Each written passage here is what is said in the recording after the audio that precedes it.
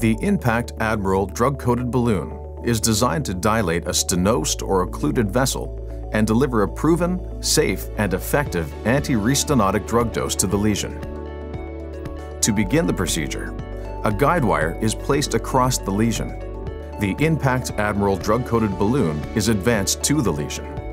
The length of the drug-coated balloon must extend 1 centimeter past the lesion at both the proximal and distal edges in order to fully cover the lesion. The IN.PACT Admiral drug-coated balloon coating consists of the anti-proliferative drug paclitaxel and a hydrophilic excipient, urea. Urea facilitates the transfer of paclitaxel from the balloon surface to the vessel wall within a single inflation. The majority of the drug coating is protected from early washout as the balloon is coated in an inflated state, shielding most of the surface area in the folds of the balloon.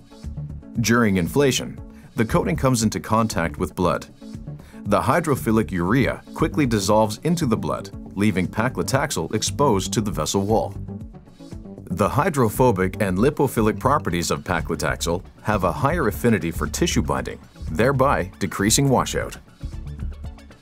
Within the first 60 seconds of inflation, a therapeutic dose of paclitaxel is diffused through the vessel wall into the media and adventitia. Paclitaxel binds to microtubules, inhibiting DNA replication, leading to cell apoptosis.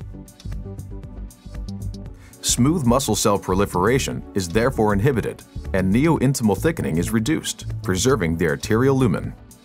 Preclinical evidence suggests that IN.PACT Admiral delivers paclitaxel concentrations in the vessel wall above the minimum threshold for biological activity for over 180 days.